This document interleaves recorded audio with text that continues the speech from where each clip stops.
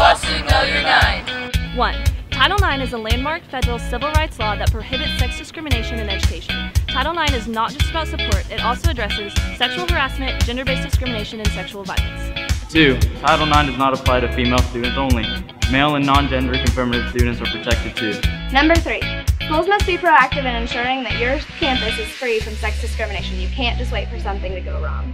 4. Schools must have an established procedure for handling complaints of sex discrimination, harassment, and violence. Number 5. Schools must take immediate action to ensure that a survivor can continue his or her education safely. Number 6. Schools may not retaliate or let someone else retaliate against a victim filing a complaint.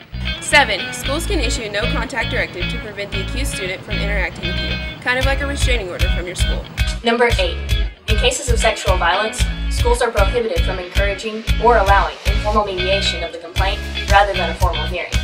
9. Schools cannot discourage you from continuing your education since you have a right to an education under Title IX. You have a right to remain on campus and have every educational program available to you. If your rights aren't being respected, you have options. Visit knowyour9.org and check us out on Facebook and Twitter.